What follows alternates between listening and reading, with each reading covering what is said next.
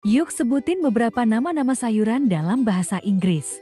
Name of vegetables. Bawang bombay, Onion, bayam, spinach, bawang putih, garlic, ketimun, cucumber, jamur, mushrooms, kacang polong, peas, kecambah, sprout, kentang, potato, selada, lettuce, tomat. tomato. Kok kamu pinter banget sih?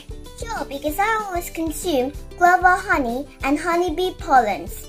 Clover honey is a delicate, sweet and floral honey produced by bees that feed primarily on the nectar of clover plants. It contains traces of honeybee pollen.